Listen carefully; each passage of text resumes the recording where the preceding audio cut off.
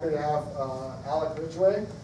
He will be telling us about something slightly different than our usual fare of scaling a couple of field theories and such about and entanglement entropy. So this one will be about imprints of massive scalars on primordial non-Gaussianities. All right, thanks, Will, and thank you for the invitation to come out here. It's fun, and it's a pleasure to talk about some of my work on primordial non-Gaussianities, which has occurred in the hypothetical inflationary era of the universe. All the original stuff I'll be talking about is based off these 4 papers, which I did with my collaborators, Hang On, Michael McEnany, Mark Wise, and Scalars. All right, so my talk will be mostly about adding extra fields to the inflationary era and see how it affects the dynamics and how maybe you can see it in large-scale structure observables that we make today. But before I go into that, I'd like to kind of motivate why we think that there should be an inflationary era. So I'll spend a couple slides doing that. So after inflation, the universe enters what's known as a standard Big Bang cosmology, which is also known as lambda CDM. And what's remarkable about lambda CDM is that all cosmological observations to date, up to maybe this Hubble tension, which might be there, are well described by lambda CDM, which is fixed by the following 6 parameters: the primordial spectral tilt, the amplitude of the initial curvature fluctuations, the energy densities and baryons of cold dark matter, the optical depth of reionization, and the angular acoustic scale. It's just 6 parameters that can describe a plethora of cosmological phenomena, ranging from the Hubble expansion of the universe, the relative abundances of light elements, such as lithium, helium, and deuteron, the anisotropies in the cosmic microwave background, and inhomogeneities that we see in large-scale structure. Now, in spite of this success, standard Big Bang picture seems to require a couple of fine-tunings of initial conditions, which are known as the Big Bang puzzles. And this is what will ultimately lead to the motivation for inflation. So I'm going to describe these Big Bang puzzles. The first one is known as the horizon problem. So, as we all know, the cosmic microwave background obeys to 1 part in 10 to the minus 5, a black body spectrum with near isotropic temperature, the temperature being 2.7 Kelvin. Now, this seems a little bit puzzling, because when you look at opposite directions of the sky, light from those directions is just coming into cosmic contact today. What's strange is the light from those directions seems to be at the same temperature. It's actually kind of worse than that. In this little cartoon here, these bubbles are supposed to represent the causal horizons at the time of recombination, when the CMB formed. And if you do the calculation right, there should be 100 such different horizons. Now, if these horizons were really not in causal contact with each other, it seems a little strange that light coming from them to us today all has approximately the same temperature. You would think that maybe, if there was no tuning, you would see different temperatures in the sky. But that's not what we see. The second Big Bang puzzle is what's known as the curvature problem, which is why is the spatial curvature of the universe observed to be so close to flat. This is puzzling because the Friedmann equation governing the evolution of the scale factor with the energy density of the universe says that the energy density and curvature is directly related to the square of the horizon size, 1 over AH, where A is the scale factor and H is the Hubble constant. In a standard Big Bang scenario, this horizon size just increases from the time of the Big Bang. It's only gotten bigger in time. That means that if the energy density and curvature was small today, it was even smaller earlier on. And the question is, what physical mechanism or tuning was, I guess you can tune it, but is there a physical mechanism that makes the curvature energy density smaller earlier on? All right, so those are the 2 big things. Sorry, Yeah, I think I missed the point. One slide back. Yeah. I thought the original problem was precisely that inflation solves this. Yeah, it does. I'm going to describe why it does. Okay. Yeah. I'm just motivating why, like, if you have radiation domination followed by matter domination, this would be puzzling. Now, it turns out that an inflationary era elegantly solves both of these problems in kind of one fell swoop. The idea is before radiation domination, shortly after the Big Bang, the universe underwent a period where the scale factor goes like an exponential. Just grows, it inflates, grows super rapidly. And it turns out that this rapid expansion will explain the horizon curvature, or will provide solutions to the horizon curvature problems. All right, so this is the way that the horizon problem is solved. The idea is that these regions in the sky that look like they're just coming into causal contact today were actually in causal contact at an earlier point of the universe. Specifically, right before inflation started, the entire observable universe today was in causal contact and had a chance to thermalize and talk to each other. It's only after inflation, which decreases the horizon size because of the rapid expansion, that pushes each of these regions outside of each other's causal horizons. And it's only until today that they're coming back in. But that's why the energy looks so isotropic, the temperature looks so isotropic. They were all talking to each other at an earlier point in the evolution universe. All right. The solution to the curvature problem is pretty slick as well. Remember that the energy density and curvature goes like the horizon size squared, or 1 over the scale factor squared. Well, during inflation, the scale factor goes like e to the ht. It grows exponentially quickly. This means that the energy density and curvature decays exponentially quickly. That means that inflation can drive the curvature energy density to be exponentially small, which is consistent with the small value that we observe today. The question then is, what kind of universe will have exponential growth? Well, the Friedmann equation tells us that if we want to have an exponential scale factor, the universe has to be dominated by some form of energy, which is constant. Well, how do we achieve a constant energy density? We just look at the continuity equation. We see that the pressure has to be exactly negative to the energy density. And then we find that the universe has to be dominated by some kind of fluid or substance with a negative equation of state. This is very different from what we're used to. Cold dark matter, for example, has no pressure, and radiation has positive pressure. So this is kind of a new form of matter that has to, well, just a new equation of state. Well, it turns out that just a simple scalar field can provide such an equation of state. It's kind of remarkable how much a scalar field can do for you. You can easily see from the stress energy tensor that the pressure divided by the energy density goes like the kinetic energy minus the potential divided by the total energy. So if the kinetic energy is very small, and it has a non-zero, the inflaton, or the scalar field has a non-zero potential energy, the scalar field will be known as the inflaton from here on out. Then this kinetic energy term can be neglected, and you see the equation of state is nearly equal to -1. So this is the idea behind slow roll inflation. You have a scalar field, the inflaton, that has a non-trivial potential with some global minima, and this inflaton starts away from that minimum, so it has a non-zero potential energy. Initially, the potential is very flat, so that there's a period of time where the kinetic energy is small, and therefore the equation of state is equal to -1. After about 50 to 60 e-folds, which is sufficient to solve the horizon curvature problems, the potential becomes steeper. The inflaton's kinetic energy picks up, and then you no longer have an equation of state of approximately -1. You exit the inflationary era, which is point phi n, and then you enter the reheating era, which could be the inflaton transitioning its energy into like standard model particles. That's one way it can be done. And then after reheating, you enter radiation domination, matter domination, the standard Big Bang cosmology. What about the cosmological constant? You don't say anything about that when you wanted to. That is this V, this constant energy density, which I will say right here. So the intuitive idea is that the inflaton potential energy is the cosmological constant still in all of space, and that cosmological constant is what's driving the exponential expansion, and its source is considered space-time. The Hubble constant is related to V in this way, and we're going to assume it's not completely true, that the Hubble constant is truly constant during inflation. The inflaton is moving, however, which will make this h a function of time. But this is in general a small correction characterized by these slow roll parameters, which we are going to neglect for the rest of the talk. We can just assume that h is constant for the computation of non-Gaussianities, which I will describe later. Good.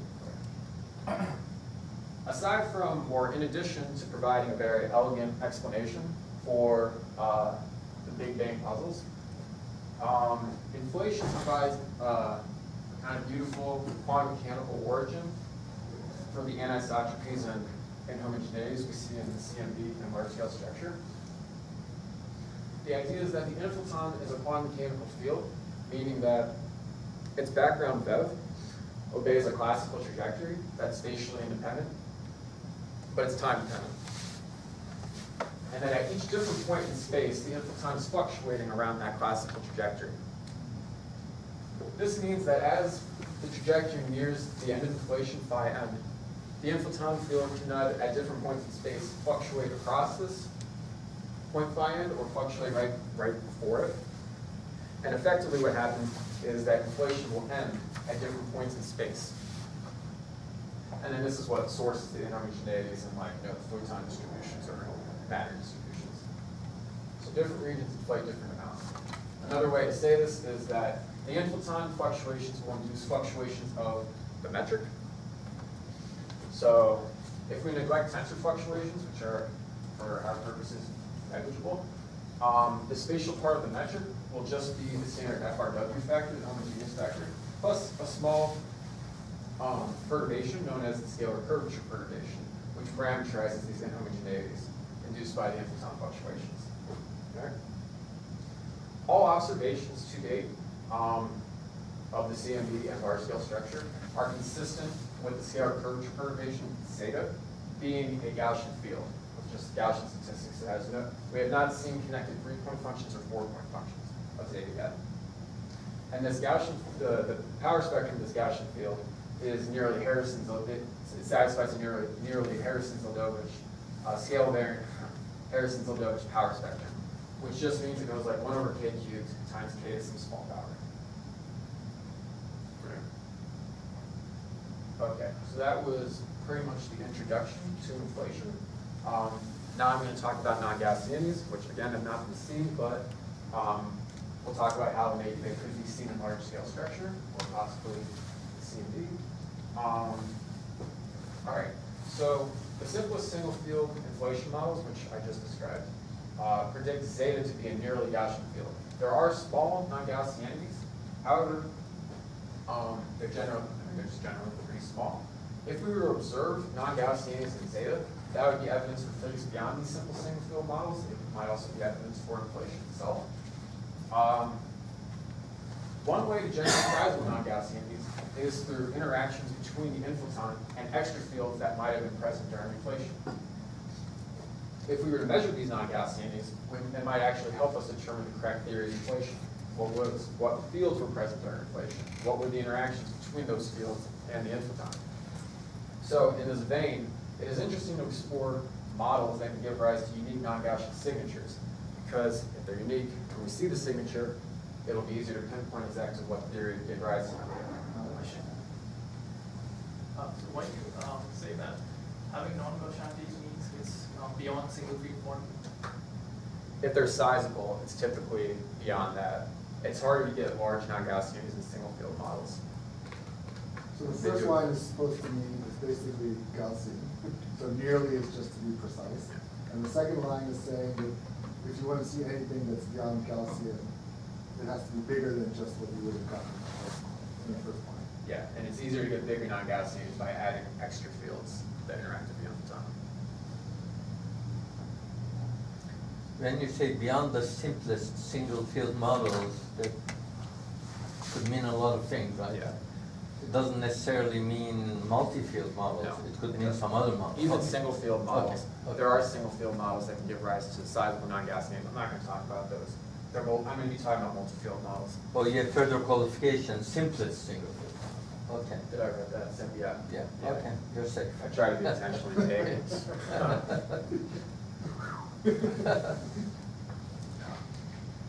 You want me pretty creative with these models.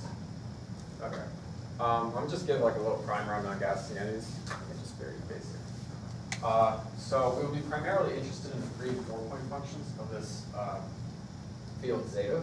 We'll be looking at them in momentum space. We're going to be looking at the expectation values of zeta and the 3-point function and 4-point functions, and we're going to be looking at their expectation values evaluated right at the time that inflation ends. And this is what kind of sets up the initial conditions for the subsequent evolution of the universe. These expectation values are a little bit different than the standard scattering amplitudes that we compute in field theory, which time involve the in and out states to minus and plus infinity. We're going to be computing these expectation values at a common time, so we'll be using like the Schwinger-Keldysh and formula.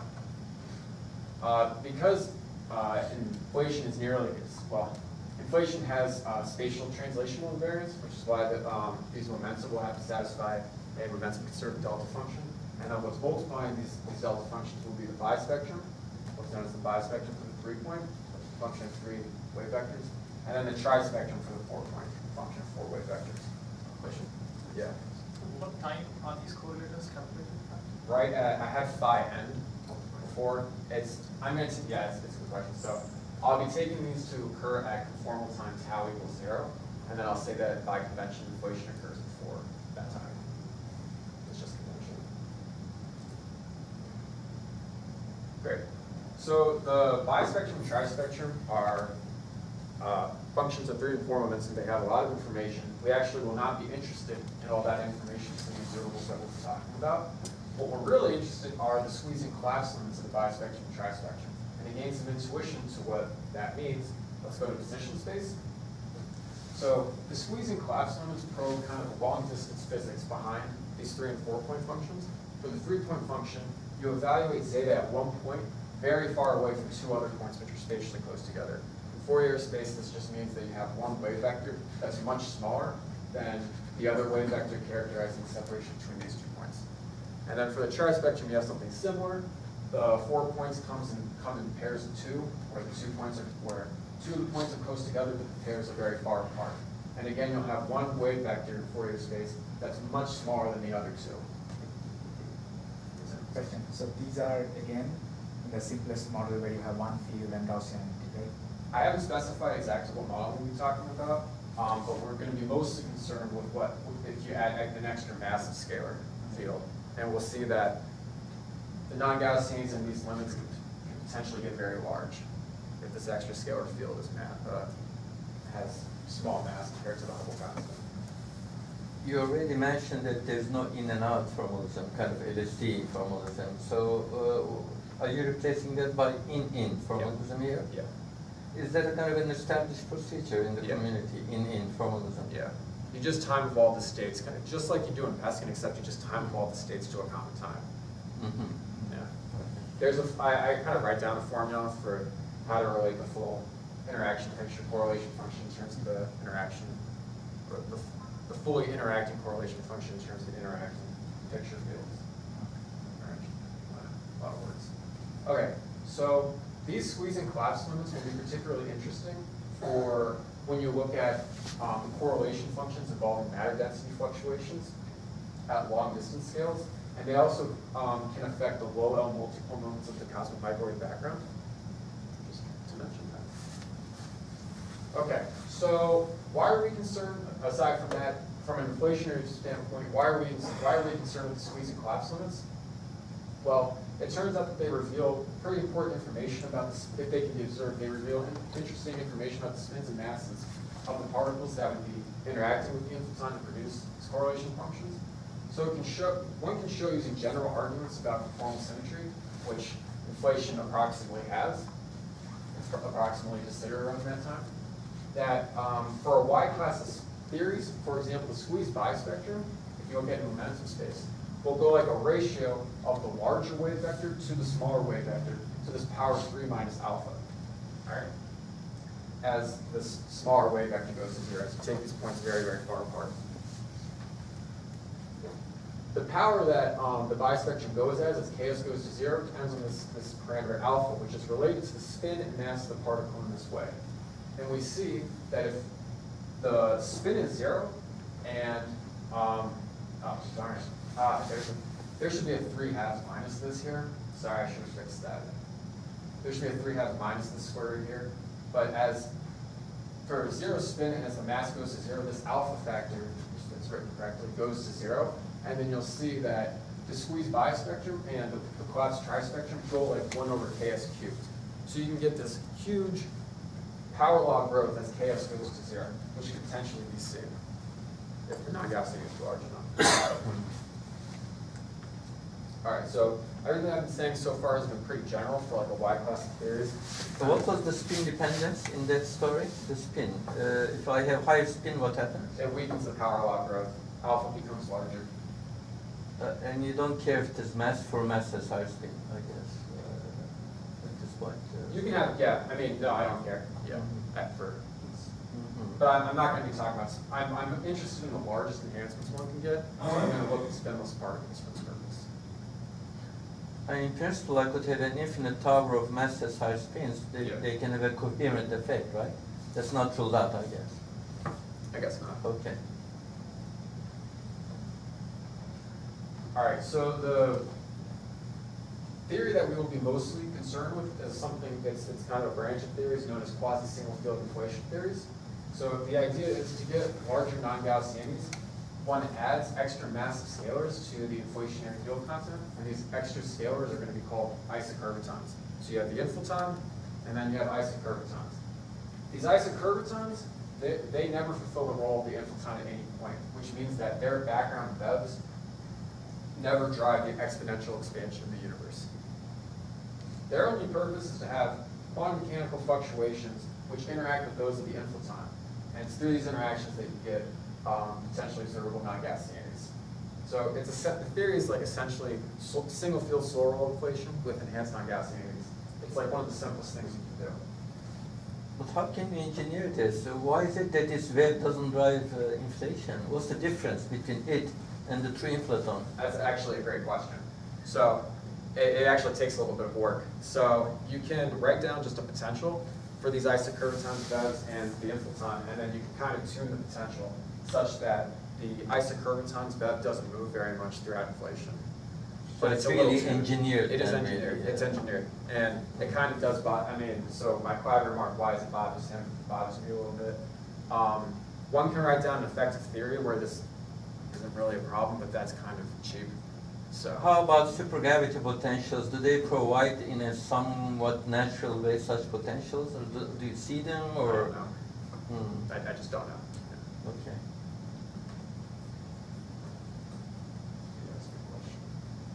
Okay, so hence the theory. You're not going to really have to worry about this expression too much, but I just want to point out a couple of interesting things.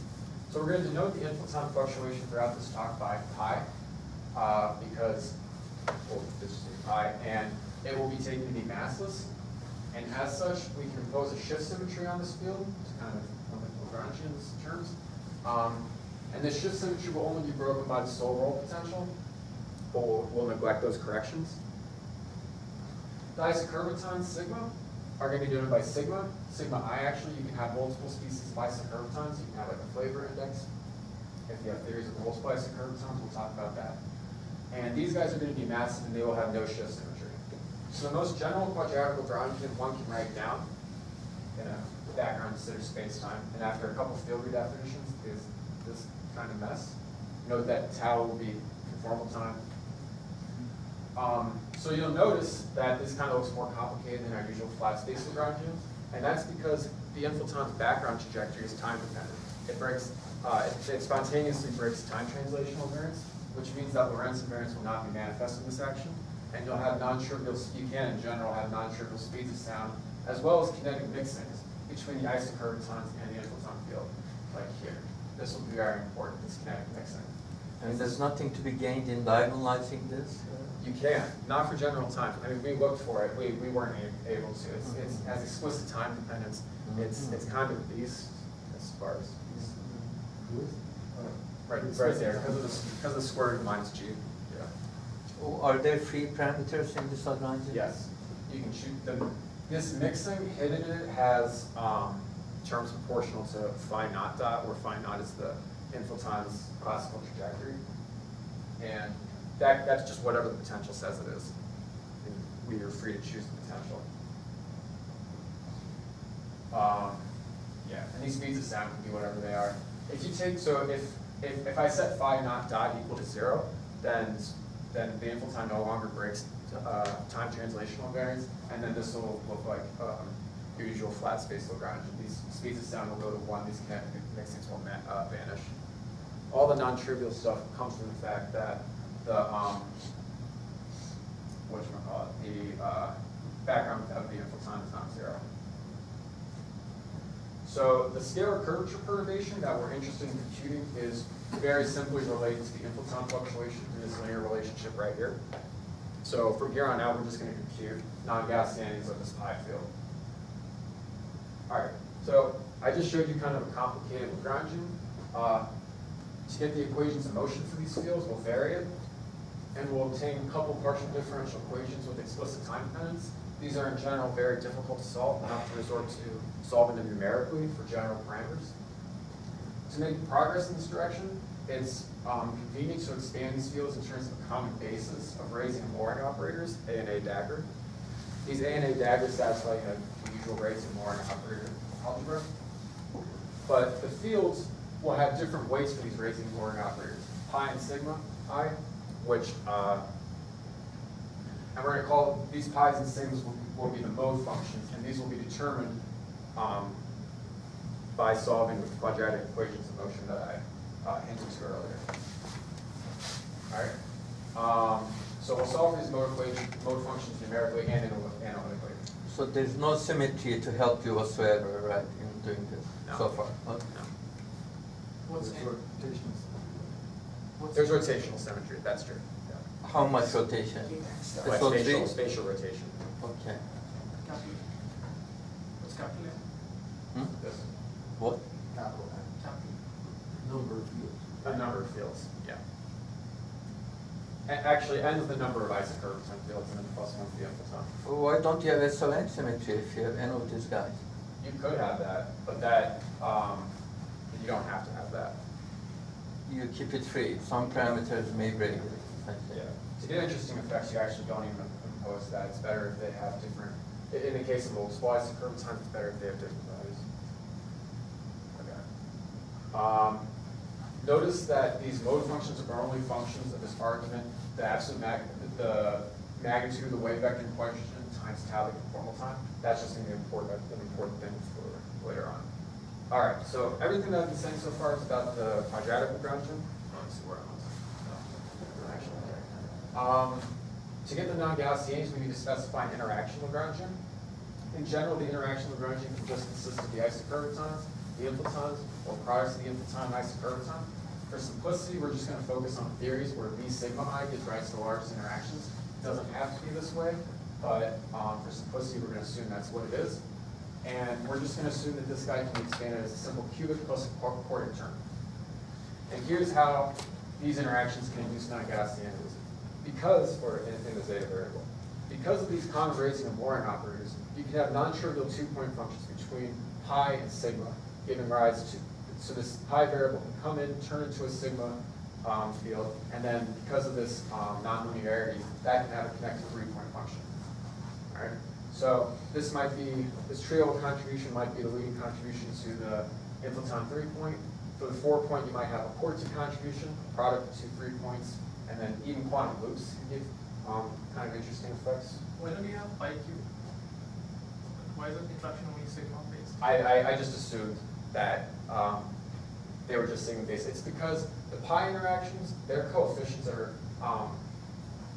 typically smaller because these sigmas are like extra fields you're kind of putting into the field. I have freedom to make them as large as I want. The couplings as large as I want. So I'm just going to use that freedom to assume for simplicity that they're the largest. Okay. So this is kind of touching on the NN formalism. So we're going to compute these non-Gaussians at the time of horizon crossing. This requires the NN formalism, and here's the expression for the NN correlator of some operator, written in terms of the interaction picture fields. So to get the leading order bispectrum, we just stick in this guy into here, just the first order term, evaluate a couple of contractions, and then one can just find that the bispectrum has this momentum dependent factor up front times this time integral of the mode functions, the interaction picture mode functions. It's pretty simple. It's a compact expression, anyways. It's straightforward to obtain a similar expression for the trispectrum. Just evaluate a couple more contractions. All right. I'm here. That's comforting. Okay. Really? Yeah, it doesn't work for me.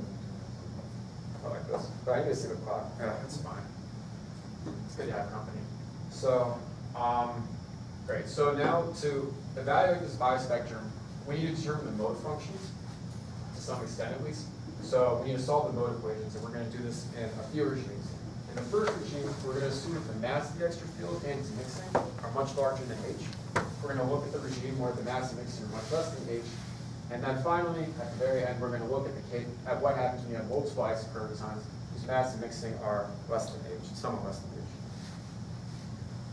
For simplicity, we're going to assume that all the speeds of sound are unity, and we're going to discard this kinetic mixture term. We check numerically that doing so doesn't really change the qualitative results I'm going to talk about in what follows. Okay, so if you just have one single massive isocurvaton, then the Lagrangian simplifies to this. It's just a couple of fields and consider background with some kinetic mixing. Vary it, and then you obtain the following mode equations. They're coupled, there's explicit time dependence. It's pretty difficult to solve in full generality. But thankfully, for the squeezed bispectrum and collapsed trispectrum calculations, we don't need to know the full solutions to understand the most salient features of non-Gaussianities. Please note that the mode functions only depend on k through this variable eta, which is equal to k tau. That'll be important because recall that the squeezed bispectrum and collapsed trispectrum had one leg whose wave vector was much smaller than the other ones. This means then that we can actually just expand the mode function for that squeezed leg, just Taylor expand it in a small eta limit, and then factor out the momentum dependence. So what I'm saying is to determine the momentum dependence of the squeezed and collapsed bispectrum trispectrum, we just need to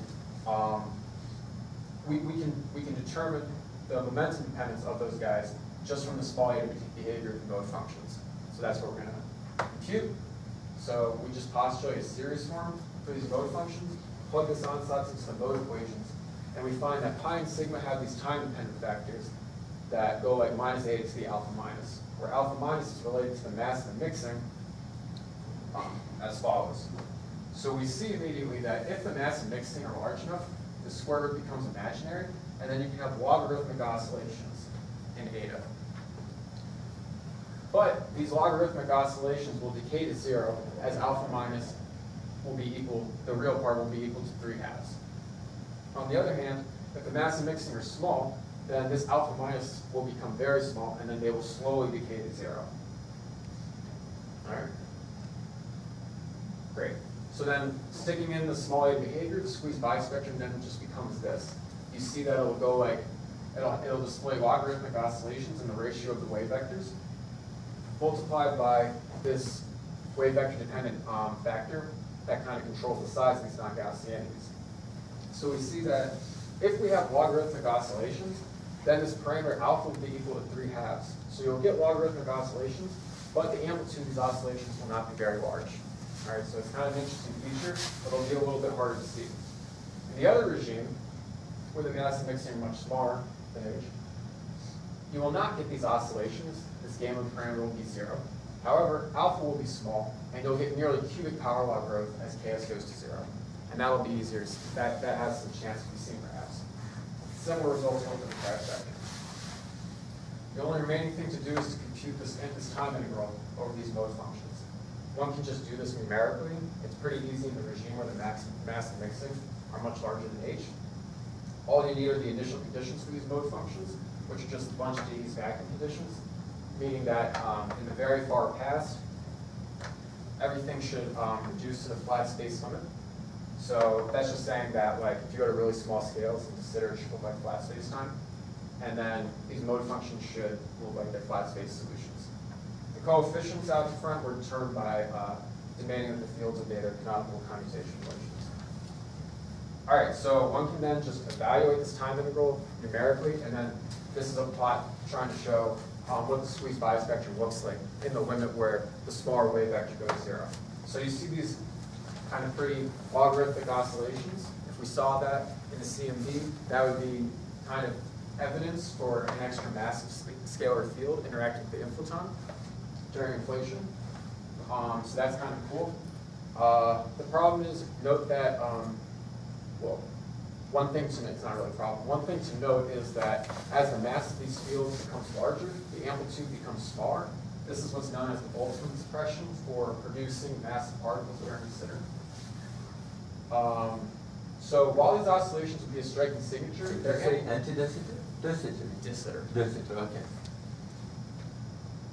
While these oscillations would be a striking signature, I am dubious or doubtful that we'll be able to see them just because their amplitude, or as Ks goes to 0, you don't get really strong power law growth. So the amplitude won't be Why there. did you just say that?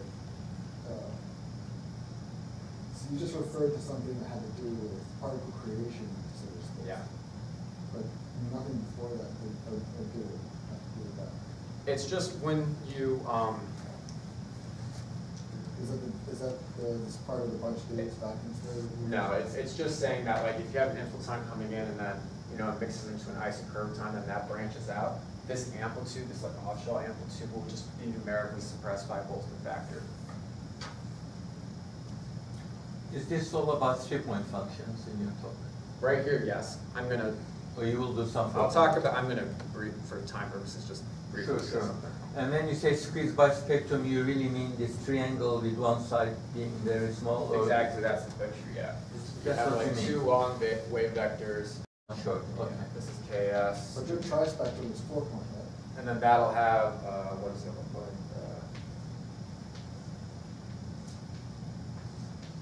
So, and then here. So this will be like a small wave vector, and then these guys will be long, K long 1. And The left-hand side is the 3-point function, right? Yeah. Okay. The right-hand side is what? the class trispectrum. Trispectrum is 4-point. It's 4. That's it's a 4 confusing. point. It's I see. confusing, yeah. Bi is 3 and then tri is 4, yeah. Okay, okay. It makes no sense, yeah. No, that's right. That's a number of kids. I guess actually that's true. Cool. Okay. In the opposite limit where the mixing and mass are much smaller than H, the squeeze bispectrum will not have the oscillatory factor, but as I said, it'll have the stronger power law growth. So maybe we can see this, and I'll talk about this in what follows. But let me just first touch on the fact that this integral actually becomes more difficult to solve numerically. And the reason is these mode functions in this limit do not decay to 0 as quickly as they did in the case where the mass and mixing were much larger than H. So naively, this integral is IR divergent, and it's kind of challenging because we don't have explicit expressions for these mode functions, so it's not clear how to well, I'll show you how to proceed, but it wasn't clear a priori. So one can actually show that all the terms that look like they have IR divergences are going to be 0 just because of the canonical commutation relation.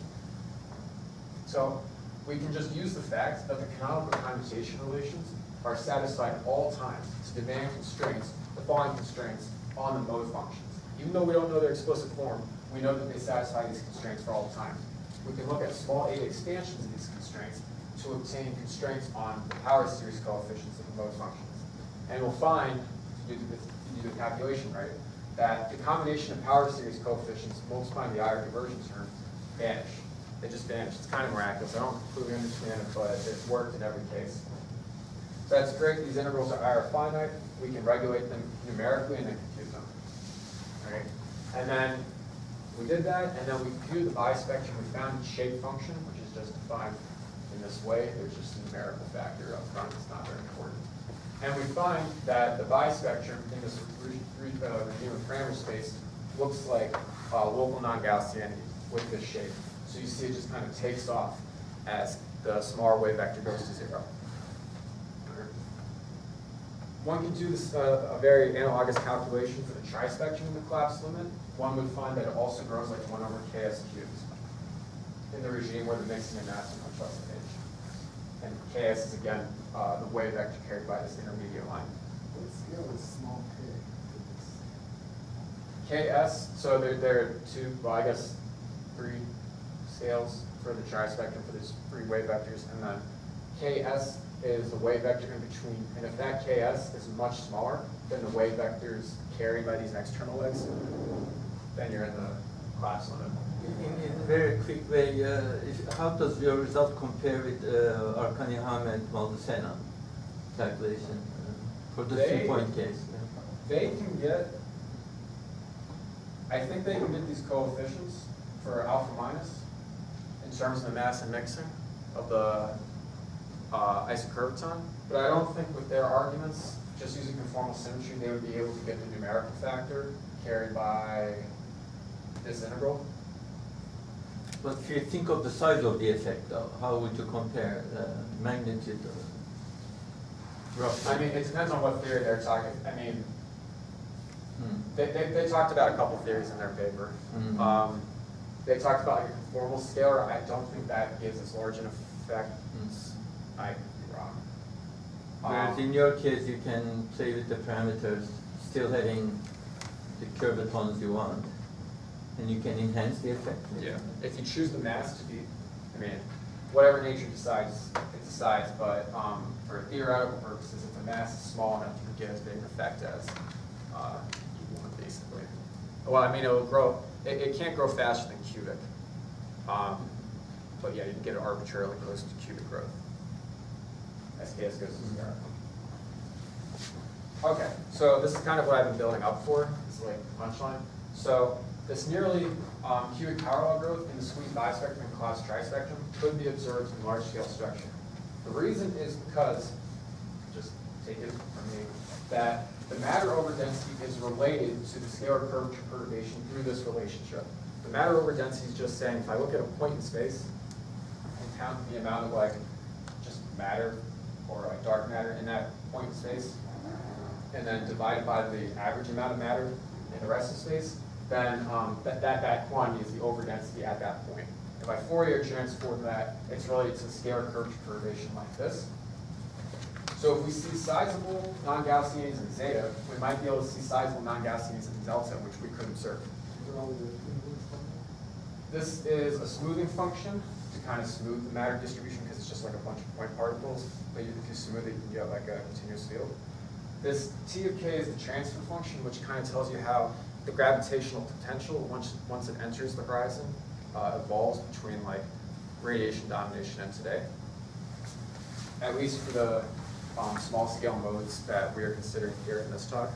So it's only a linear relationship when you're at like K much less than K nonlinear, which is when when the matter, that's the scale at which the matter becomes nonlinear.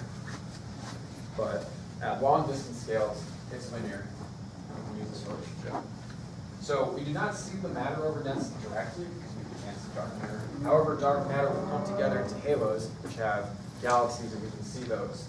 So we can kind of count the dark matter by counting the number of halos. So dark matter halos are then biased objects, which means that at large scales they can be written in terms of the matter over density as so.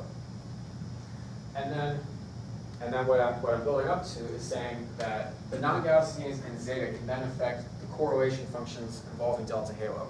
And we can observe that and then see if these effects are really there. Okay. The simplest correlation function we can compute involving delta halo is the 2-point function. If we Fourier transform, it's just a function of this variable ks. And it'll have 3 contributions if you have these non-Gaussianities. One just from the Gaussian contribution. These blobs are supposed to represent the points that the halos occupy that you're looking at. One from the Gaussian piece, one from the bispectrum, and one from the trispectrum. As ks gets very small, then you start probing the squeeze and collapse limits of the bispectrum and trispectrum. The only thing that I want you to note is that relative to the Gaussian piece, the bispectrum and trispectrum pieces go like 1 over ks squared and 1 over ks to the 4th. Meaning that as ks goes to 0, the non-Gaussian pieces get much larger than the Gaussian piece. And if we can observe a deviation, if we go to large enough length scales, we can just look at the distribution, and we know the Gaussian prediction. If we observe the deviation from that, that might be evidence for these non-Gaussianities. All right. Well, unfortunately, these non-Gaussianities cannot be as big as we want. They are constrained by CMU measurements, which then in turn constrain the size of the triple prime. So what Planck does is it'll constrain these parameters that kind of characterize the shape of the non-Gaussianities. So for the local shape that we're most concerned with, F and L is defined as the squeezed bispectrum divided by the product of the power spectrum. And F and L is constrained to be minus 0.9 plus or minus 5.1. I think that's the most recent constraint. If we start saturating 2 single bounds, saying that F and L is around 10 or minus 10, then we see these non-Gaussian effects. Here I'm plotting the power spectrum including the non-Gaussianities divided by the power spectrum without them.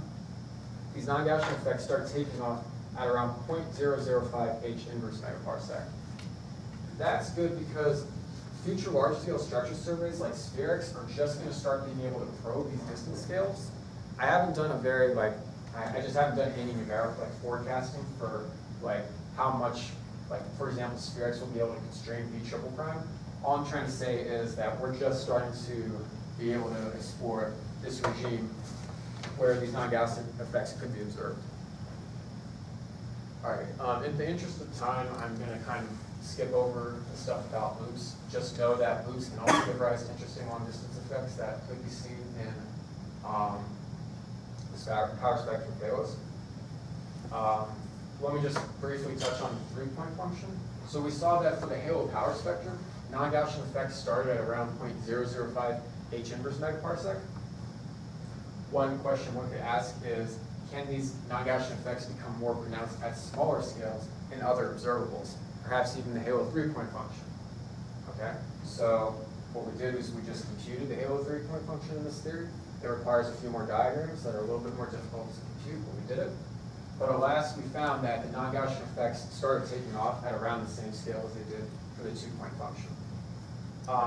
Notice though that once the non-Gaussian effects start taking off, they really start getting going. They get much larger than they did in the halo 2-point, but unfortunately they just start at around the same length separation as they did for the halo 2-point. All right, so for the final part, final just few slides, let me talk about what happens when you have more than one isocurvaton in the theory. Well, in that case, you can have kinetic mixing amongst the isocurvatons themselves, and this can give rise to a kind of new phenomenon in the non-Gaussianities of zeta. We're going to also, for simplicity, just take a single cubic interaction in the sigma 1 field. All right. So remember when I said that we can get kind of full momentum dependence of the squeeze and collapse bispectra and trispectra just by looking at the small eta limit of the mode functions. So we just do the exact same thing again, the same calculation.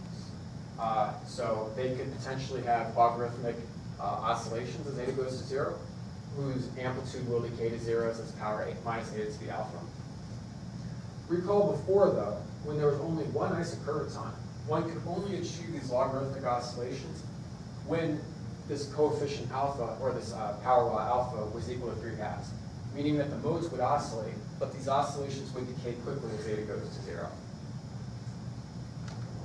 If you have more than one isocurvaton present, and you have this kinetic mixing amongst the isocurvatons, one can obtain non-zero oscillations as well as alpha less than 3/2, meaning that these modes will oscillate, but their oscillations will decay slowly. And that's going to induce some new interesting effects in non-Gaussianities. And just here are a couple of sample parameters that kind of give rise to a smaller alpha with a non-zero gamma.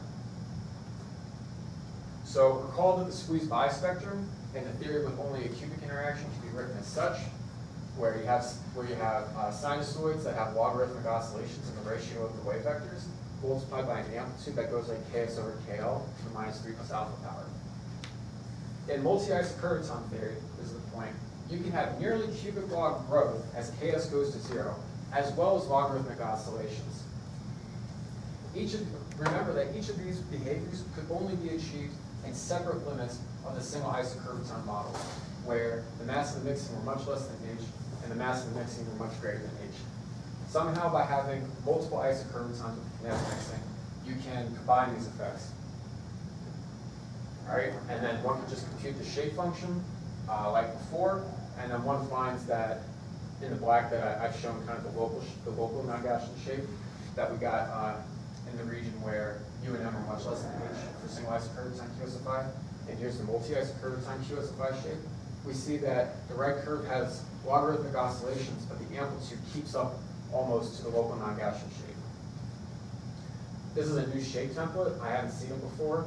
I don't think Planck has constrained such a shape template before. We give a template in our paper, and yeah, maybe they could look for this shape in their data set. Let me just note that the trispectrum also will display logarithmic oscillations as well as nearly cubic power law growth. And then again, one can use these non-Gaussianities to compute the halo 2-point function. And one finds that the 2-point function will have oscillations as well. It's kind of an interesting shape. Remember before it just went like up. Now it goes up, but it oscillates up. If you have these interactions amongst the multiple isocurvatons.